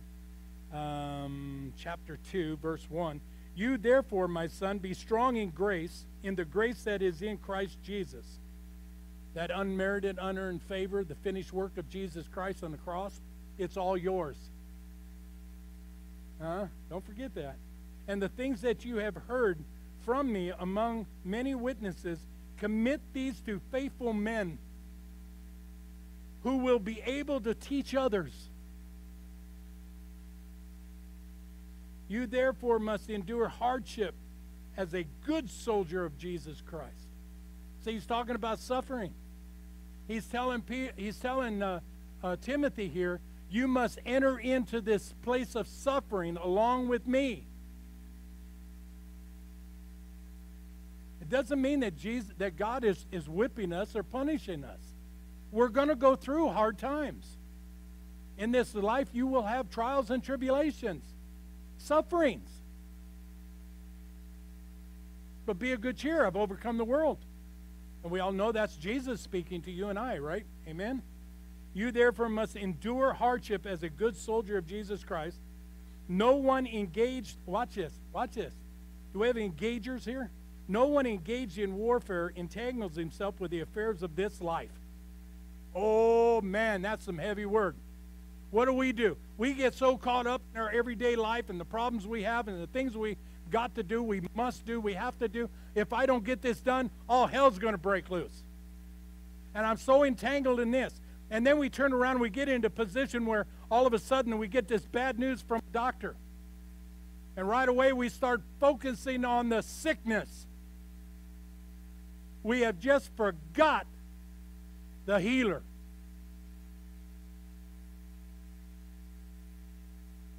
And this is the things of Satan. This is what he does. He gets us entangled into our life situations, and we take our eyes off of Jesus Christ. We take our eyes off of the Word when we should be digging into the Word. And let that Word wash over. And what does it say? We read it there in chapter 3. Let it sanctify them. Wash them. Cleanse them. Just overtake them. Woo, glory. Where was I? Anyway, verse 4. No one entangled in warfare entangles himself with the affairs of this life, that he may please him. That him is small, that's you and I, who enlisted him as a soldier, or in this case, Paul.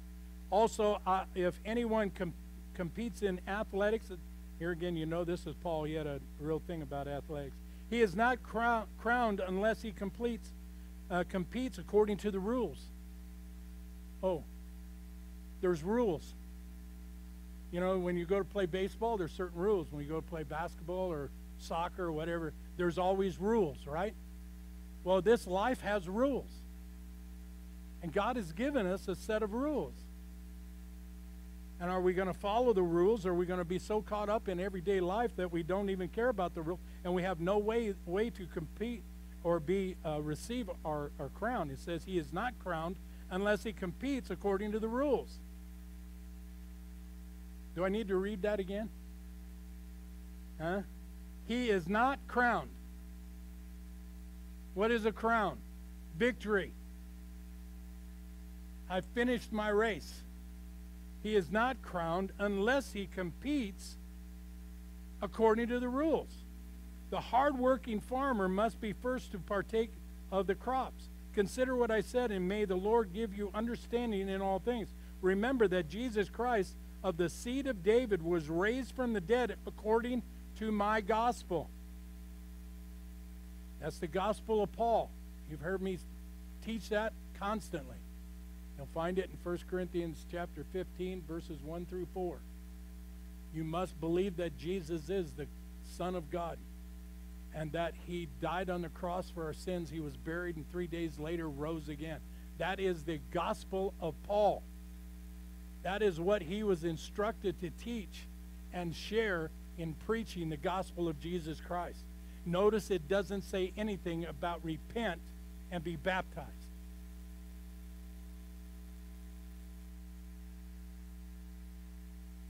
It says you must believe that he is, and that he did what he said he did. And then he rose again from the grave. And now we know he sits on the right hand of the Father interceding for you and I. Amen?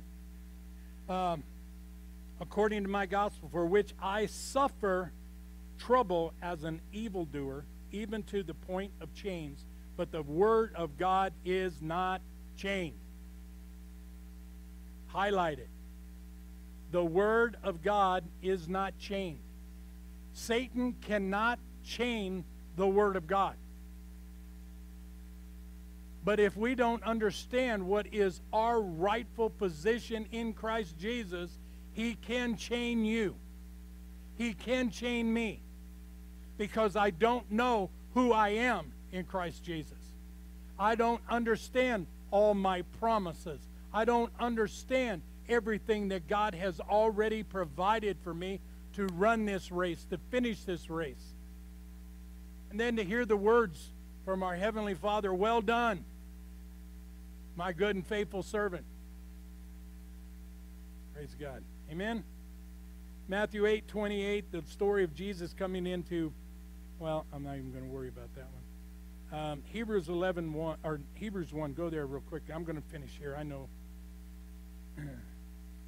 Oh, by the way, new rules.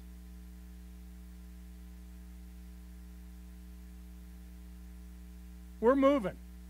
Amen? So we can set up new rules.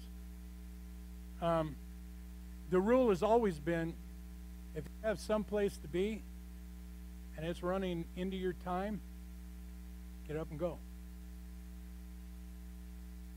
But as long as I've been led by the Holy Spirit to share what I'm sharing today and days in the future, I'm not going to stop. I'm not going to be limited by a time clock. God is not limited by a time clock. And there's been, as we know, as we read in our history, there was many times in the development of our country that people went to church and they were there all day long. They came to worship. And that's another thing that I'd really like to get into and open up. You know, in the morning here at 9:30, between 9:30 and 9:45, we open this place up for a time of prayer. Can I be bold and say very few of you take that opportunity? Just think about it. If we can't get here together and pray over our church, pray for people here, or in most of the cases, the way us preachers, pastors pray in the morning, is that reveal to us in the Spirit someone that's hurting, someone that has issues, someone we can love on, someone we can talk to, someone that you will give us a word for. I pray that as we go into this new place, because I'm expecting God's people to be ready to work, to be ready to suffer, to be ready to give of their time for the call of Jesus Christ. Because if you want to get to these lost people that don't understand, you're going to have to give up time. You're going to have to make it a point in your life to open your mouth and say, Jesus loves you, and so do I. Can I pray for you? And the majority of the time, you're going to find that most people will say, absolutely. And if you're really lucky, they'll turn around and say, well, I've never accepted Jesus Christ. Well, come on down. You know, carry some of our cards and say, hey, or put your name on it. Put your phone number on the back. Hey, if you ever need prayer, call me. I'll pray with you. I mean, you want to reach somebody? You want to touch somebody's life? Give them your phone number. Oh, no. Not my phone. You don't know, Gerald, how many phone calls I get. Yes, I do. I got one, too. If you give me your card and you give me your number, make sure you put their name in your phone, so it doesn't come unlisted or unknown caller, because you gave me your number, so you better pick up the phone. Hebrews 1, verses 1 and 2. I gotta share this, and then I'm going to call it quits. When we're referring here, it says, God who at various times and in various ways spoke in times past to the fathers by the prophets. You notice that in verse 1 there. And then look at verse 2. And in these last days spoken to us by his Son, whom he has appointed heir of all things, through whom also he made the worlds. Don't get confused. The last days started when Jesus was born. So when we say that these are the last days, yes, it's true, but this is not when they begin. The end of time, the end of life as we know it on earth began when Jesus was born. Because the Son of God, the sacrifice, the Lamb of God, was on the scene, and it would be fulfilled. And from that time, the end of time, the end of these last days were already in effect. Amen. So don't think that just because we call it the last days that this is the last days. No, it's been ever since Jesus was born. This is the beginning of the last days. However, you and I are totally blessed, and I believe we are the last generation. I've shared this before too. If you go back into the history of the Old Testament, you'll see that God walked with his people for 4,000 years. 1,000 years is as unto a day. And now we have over 2,000 years since the birth of Christ. 6 days. We are in the seventh day. You know what the number 7 means to God? Completion. So we are. And now as we see these end time events or these last day events starting to, and we see them not just starting, I mean, they are just exploding. And the time of end is coming. And that's why I'm sharing with you as much as I am about this understanding that our relationship with Christ as the bride of Christ is very, very important. And we need to be focused on Jesus Christ. We need to be focused on our bridegroom because he's coming. Brother Bo said that from the beginning of time of Christ, that the kingdom, or this kingdom that Jesus will set up here on earth, has already been in motion. See, time is a thing with you and I, but time is not a thing with God. And so that new kingdom, that new rule where Jesus Christ will rule and reign for 1,000 years, has already been on route. It's already coming. And it's just about to get here, other than the fact that you remember that it can't take place until, first of all, there's a taking away of the church. Because you and I, as the body of Christ and the Spirit of God in us, Jesus Christ in us, we are the ones, listen to me. This is why we need to be praying, and I mean praying with total of everything that is in us. We have the power to hold Satan back. Because you have relatives, I have relatives that are not saved. And there is time coming when there's going to be many that walk in the body of Christ who will fall away. It's already happening. Look at the empty seats.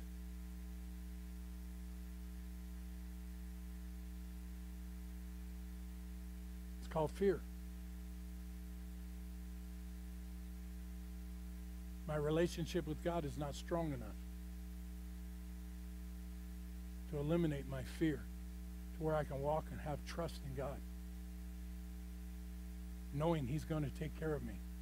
Remember what Jesus says, that the evil one cannot come near us. Jesus said that. Man, take that to heart. Amen. We are the bride of Christ, and he is coming for his bride. Make sure your lamps are full. Be filling those lamps with the washing of the Word, knowing who you are in Christ Jesus, knowing the promises that belong to you, and then walk in them. That you can walk into any building. I don't care if you're wearing a mask or not. To me, if they won't let me in without a mask, I ain't going. I don't fear.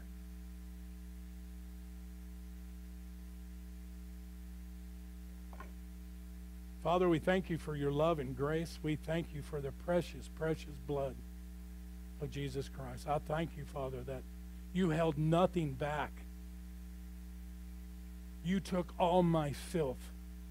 You took all my shame, all my worthlessness, and you placed it on your Son, the one who was worth, the one who was of value. He's the one that bore all my sicknesses, diseases, my sin, my sinfulness.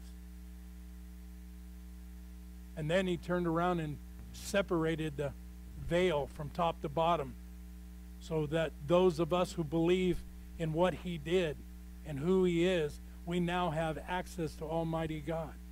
We're no longer out in the courtyard. We are in the middle of the throne room of grace, sitting at the feet of our Savior, Jesus Christ, sitting at the feet of the Father, knowing that love and grace is just there for us to just to hold on to. And as I heard one lady last night, I just crawled up in his lap.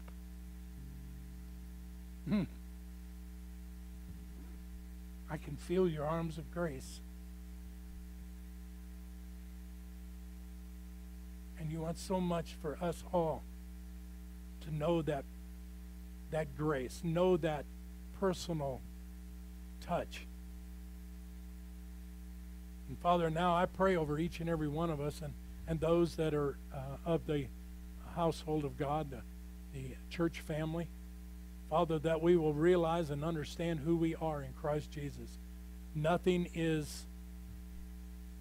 should be taken for granted.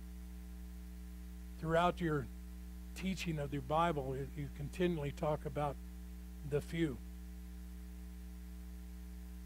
I don't want to be just the few. Father, get this time that we have, let us be those that are going out and sharing and strengthening the body of Christ, meeting together in one place in the name of Jesus to lift up and exhort, to worship Almighty God, to praise you and thank you for all that you have done and all you're continuing to do in our lives. Father, let us take time to set time aside for you. It's not about me. It's about you.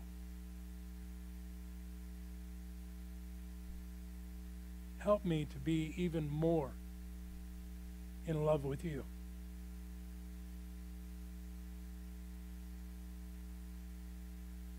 I look forward to that day when that trumpet sounds and the bride of Christ is removed from here. And we go to a place to meet where our bridegroom will serve us. Why, I don't always understand, but the Bible says that he will serve us in that Last Supper. Oh, glory. Thank you, Lord. Thank you, Father. We look forward to that day. Help us during this time. Help us with our unbelief. Help us with growing in your word, receiving all the understanding of every situation we get into. There is a way through, and his name is Jesus. And he's already lighted the path. I give you glory. I give you praise. Thank you, Lord. In Jesus' name, amen. Hallelujah. We're going to do Old Favorite. Y'all like Old Favorite? How great thou art.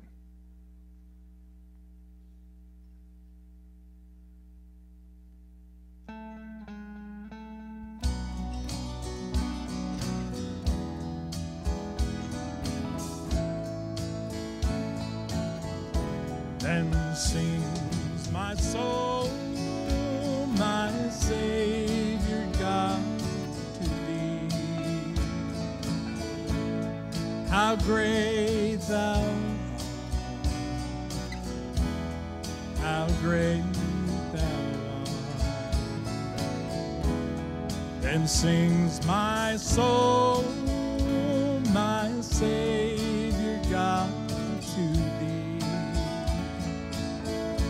How great thou art, how great thou art, O Lord my God. When I in awesome wonder consider all the worlds thy hands have made, I see the stars, I hear the rolling thunder, thy power throughout the universe display. Sing it, church. Then sings my soul, my Savior God, to thee. How great thou art, how great thou art. Then sings my soul, my Savior God, to thee. How great thou art, how great thou art.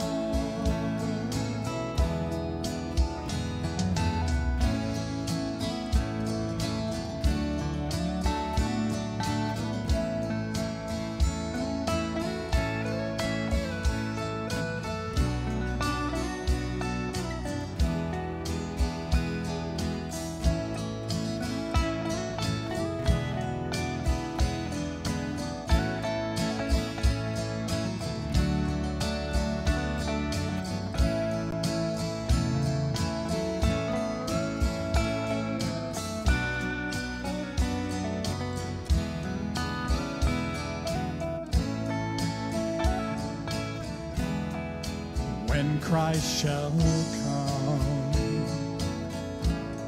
with shout of acclamation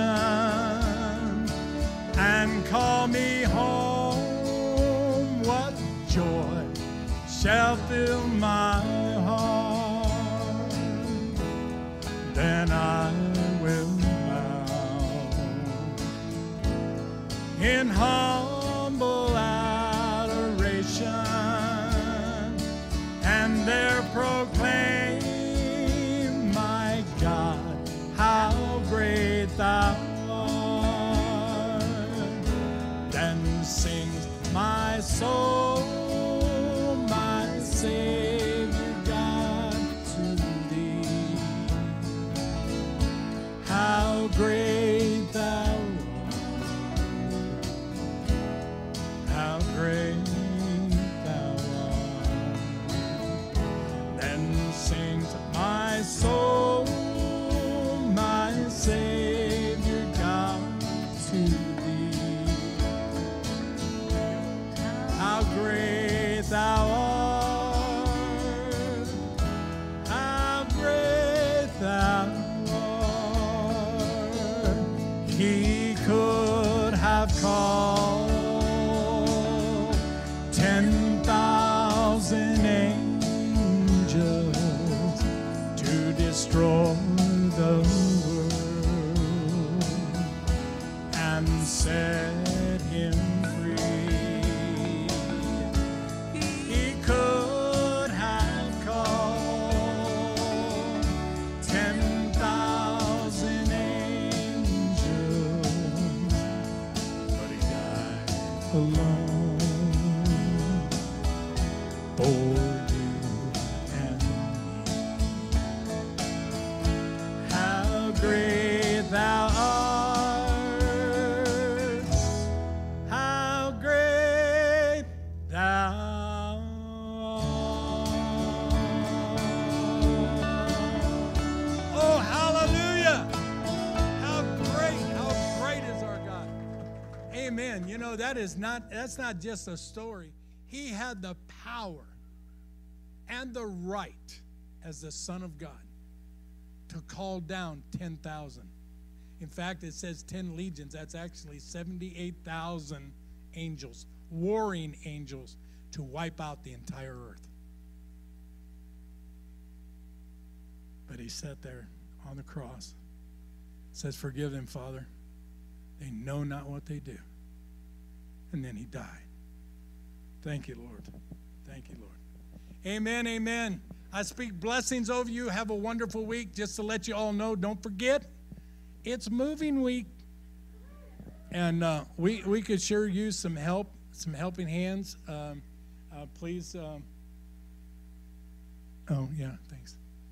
Please, there's going to be, where's Allison? Did she get a clipboard or something? Or anyway, please take it on your own to find Allison or Pam or Connie over here, and they will show you where to sign up. I don't care when it is. I'm going to be here tomorrow morning at 9 o'clock, and I probably won't be out of here till 10, 11 tomorrow night. And it'll be the same thing from now until next Saturday. So I'll be here. There'll always be a need for your help. I don't care if it's only an hour that you can give us. We'll take it. And yes, ma'am. We are going to be at our new facility. It is approximately, it's about 6-7 miles. Oh, 4. See, I was stretching it. 4 miles from here. And if you write this down, it's called High Desert Station. Now, if you have a smartphone, put it in Google, High Desert Station in Star, Idaho, and it will pop it up. There was a time it wouldn't, but now it do. So, okay, and basically what it is straight up Middleton or State Highway 44, however you want to call it, until you get to Blessinger Road. And there's that big old barn that sits right there on the corner. That's Blessinger Road. You're going to make a left and go up the hill. And when you get to the top of the hill, you're going to make a right. Okay? You'll see the sign. They have the signs out there. Go all the way to the end of the road and bear to the left and put you right in there at the equestrian center. And that's what it is. So like I said, and like people have said, that God told them we started in a barn, we're going back to a barn. I don't know. I know you're all excited. I don't know how long that's going to be because I believe that it's not going to be permanent. It's only temporal, but at the same time, I know it's going to be a real blessing. Like I said, he's already told me to start packing blankets because it's concrete floors. And he's given me a vision of people just laid out on the floors because if you will follow me, I'll show you the way to the throne room, and it's going to be up there for a while to where people are going to be called and people are going to be moved throughout this valley. I don't know what it was about this where there wasn't the power of God moving here, but it's going to where we're going now, which is, and there again, it's not about the building, it's about you. You are the body of Christ. And so I believe that we're going to see such a movement through this body, through this change, that people are going to flock. And I say that with all sincerity. They're going to flock like sheep so that they can be a part of what's going to take place as we worship God in our new facility for this time period. So I hope you're going to join us. I hope you're going to be a part of it. And just like I said, also don't forget to invite people and to talk to people, to pray, take the opportunity to pray with people. You know, the Bible says if we don't do it, the rocks will cry out. Well, I'd rather do the talking. I love my Jesus, and as you can tell, I won't put this mic down because I just want to tell you how much I love my Jesus. Amen. Yes, ma'am. What time what? Same time as always, 10 o'clock. And we will set up some chairs for, let me put it this way. We're going to have our service at 10 o'clock. Because we have to set up, tear down, it's not a place where we can go and just leave our stuff. So it's going to be a couple of weeks before we get into a groove and see how things are going to set up as far as, like, for example, Frank's morning Bible study at 9 o'clock.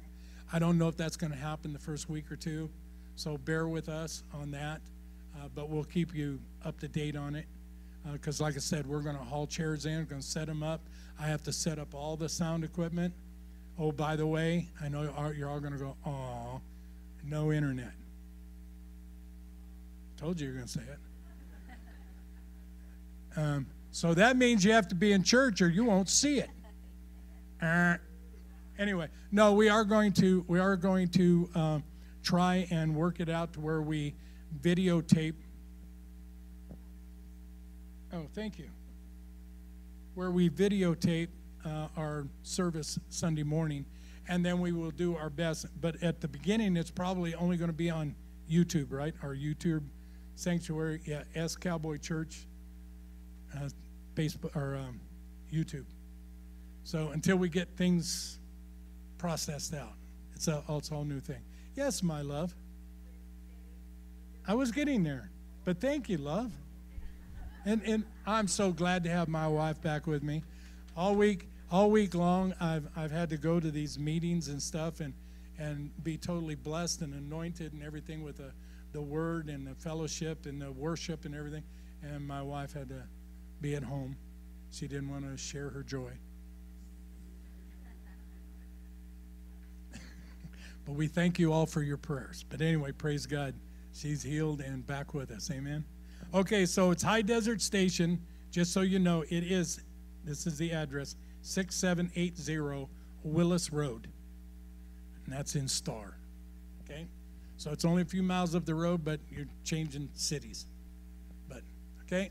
High Desert Station, just put it in Google and it'll lead you right to it. All right? So, without further ado, anything else that I have to? Oh, yes. But like I said, I need your help, so make sure you sign up. Let me know when you can be here, when you can't. I know we have people that have limitations and stuff like that, but those people with limitations can pack boxes, and the rest of us mighty men of God will tote them out. So, anyway, there was something else I wanted to say. Oh, yeah, my wife said Wednesday. This coming Wednesday, there will be no Wednesday night Bible study because we're moving. So it's too difficult to do everything at one time. So the following Wednesday, which will be the first Wednesday Sunday we're there. Wednesday we're going to be meeting at Gary and Shirley's house. They've graciously opened up their house for us to meet there for our Wednesday night Bible study. And by the way, you're all going, well, we don't know where they live. When you go to the High Desert Station, you pass their house to get to the High Desert Station. Same road. So we'll get you that address too, and make sure that you all can join us. So no Wednesday night Bible study this week. We're going to be packing, and I don't mean guns. So anyway, y'all, yes? I don't know. Ask my beautiful bride. Eric was going to volunteer his wife, but apparently Eric didn't. Okay, so they're out there. Ah, and my man. All right, Eric's got a word here. While I was sitting here, the Lord just impressed on my heart that there's maybe somebody or some buddies who want to receive Jesus in their life. They're a little unsure how to do that. They're maybe questioning a bit. Please come and see Pastor Gerald, see me. Here to lead you to Jesus. Now's the time. Don't delay this. If this is on your heart, please come. Let us walk you to him. Thank you. Amen. Yep, if anybody needs prayer, that's what we're here.